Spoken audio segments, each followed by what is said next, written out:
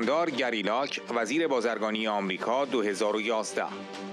تشکر می کنم از شما خانم رجوی به خاطر رهبری استوارتان و وقف کردن زندگیتان برای یک ایران آزاد و دمکراتیک و به خاطر طراحی برنامه 10 ماده‌ای برای یک کشور دمکراتیک.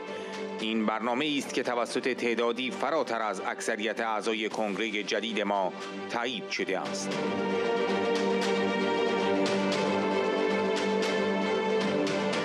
نهادهای بین المللی از سازمان ملل گرفته تا دادگاه جهانی باید سران رژیم را به خاطر چند دهه جنایت علیه بشریت، از جمله قتل عام 30,000 زندانی سیاسی در سال 1367 که اکثریت قریب به اتفاق آنها از سازمان مجاهدین بودند، مورد حسابرسی قرار دهند.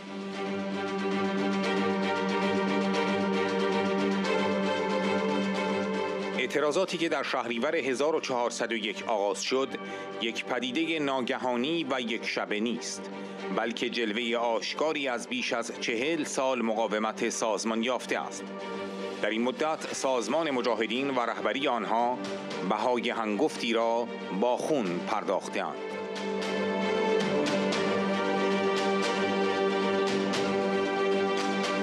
صحبت از بازگشت به روزهای سیاه و وحشیانه سلطنت دیکتاتوری شاه نیست. مردم ایران در مقاومت در برابر دو دیکتاتوری بهای سنگینی پرداختند، در برابر رژیم حاکم و رژیم شاه. ایران هرگز به روزهای قبل از شهریور 1401 و همچنین به حکومت دیکتاتوری سلطنتی شاه باز نخواهد گشت.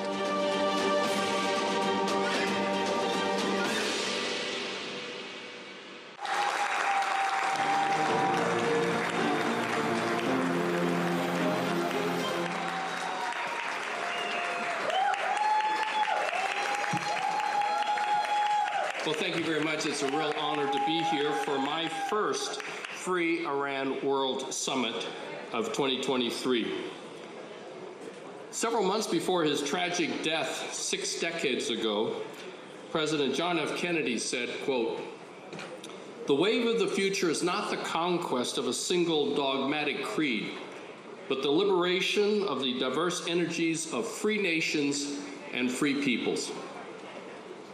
Mrs. Mariam Rajavi, distinguished political leaders from all around the world, parliamentarians, I want to thank the National Council of Resistance of Iran for giving me the honor and the privilege of being part of your World Summit today, with people joining from around the world, including especially from within Iran.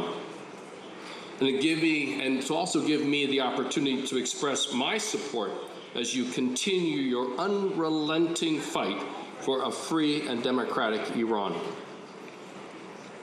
Thank you, Mrs. Rajavi, for your steadfast leadership and dedication to a democratic and free Iran, but also in putting forth a 10-point plan for a democratic nation.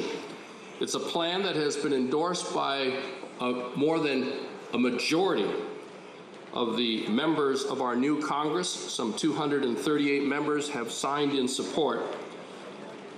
It's a testament to the power and the righteousness of your cause.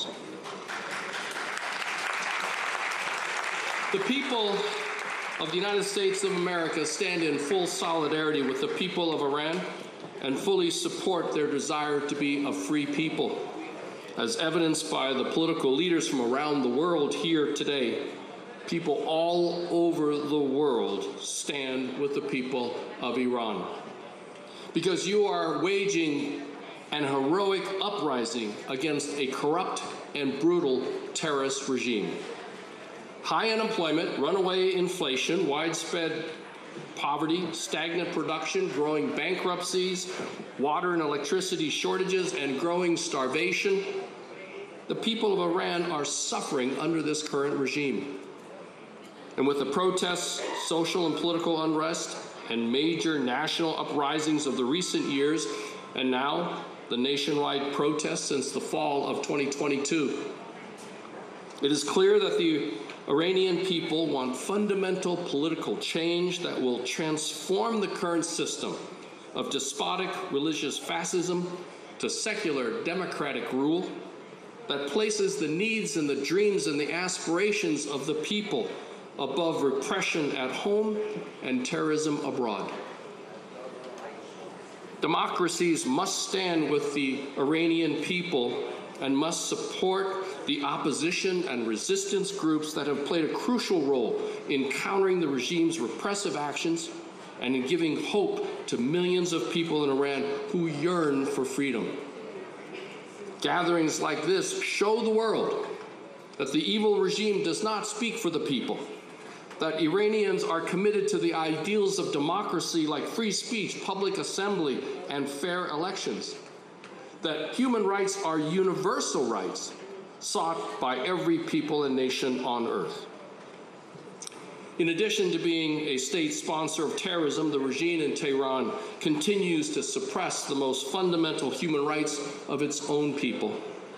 Women in Iran suffer under a system of discrimination and inequality.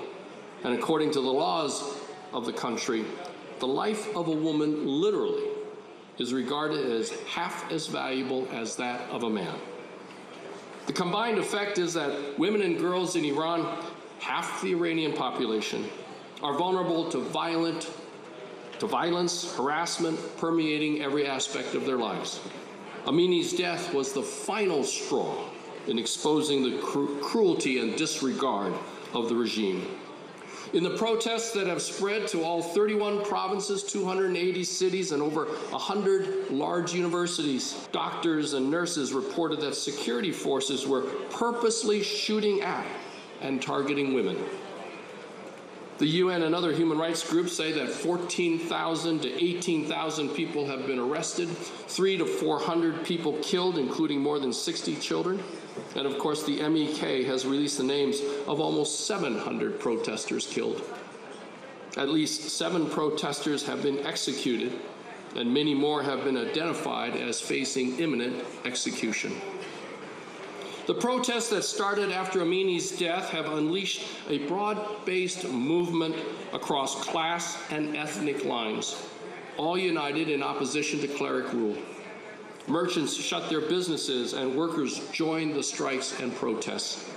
And different from past uprisings, the current protests, spearheaded by women and young people and joined by men, have transformed into a universal call for regime change and democracy. From the Kurds to the Arabs, from the Baluchis to the various nationalities and ethnicities, and among the followers of various religious groups, all want a free republic based on separation of religion and state. As this summit demonstrates, political leaders from around the world stand in solidarity with the people of Iran. And it's not just women who have suffered under the regime. Ethnic minorities in Iran are among the most subjugated, dehumanized, and repressed groups under both the current regime and the dictatorship of the Shah. That's why Iran's ethnic minorities, Arabs, Kurds, the Azeris, the Baluchis, are opposed to the regime. Tehran must be treated like the pariah state that it is. International bodies from the UN to the World Court must hold regime leaders accountable for the decades of crimes against humanity. The 1988 massacre of roughly 30,000 political prisoners, the vast majority of whom were members of the opposition movement, the MEK. Those killed in the brutal crackdown of protesters following the 2019 sham election of Ibrahim Raisi. The killings during the current protest, and the suppression of minority groups. The protests that started in September 2022 are not a sudden overnight phenomenon, but another visible manifestation and the result of 40 years plus of organized resistance. And during this time, the MEK and its leadership have paid a huge price in blood. The role of women in the leadership ranks of the resistance and in fighting back against the clerics is clearly evident in the streets of Iran. The revolution that you all are supporting is about bringing democracy and freedom to Iran. It is not about returning to the dark and brutal days of the dictatorial monarchy of the Shah.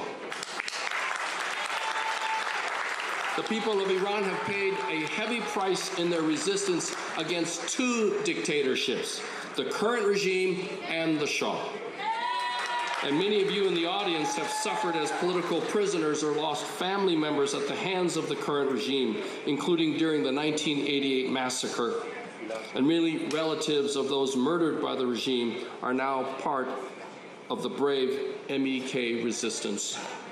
And some of you in the audience or your relatives have been tortured or have been victims of the crimes of the Shah's secret police, the Savik. Iran will never return to its pre-September 2022 days, and it will not return to the dictatorial rule of the Shah's monarchy. The United States stands with Iranian people and women and citizens who are inspiring the world with their bravery. Your cause is just and noble. May the flame from the lamp of liberty that you hold with such courage and conviction keep you warm and give you strength. May there soon be a free, democratic Iran. Thank you.